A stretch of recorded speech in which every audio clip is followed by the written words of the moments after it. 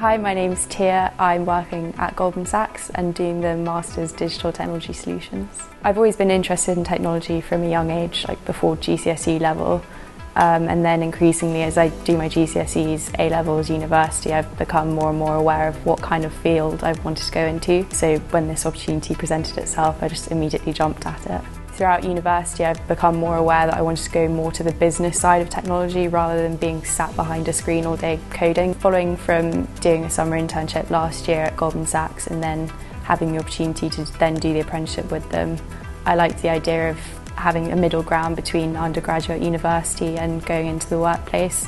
It was a bit of a confidence boost because I can still develop my skills in a classroom setting and just get that extra confidence in specific disciplines. There's always people at hand, so Warwick have been really great with saying if we need support, there's always someone we can talk to. I was a bit worried that I wouldn't be able to balance my workload between work life and studying life, but there's loads of resources at hand to ensure that we're well equipped. Currently at Goldman Sachs, I'm working at an analyst level in core engineering.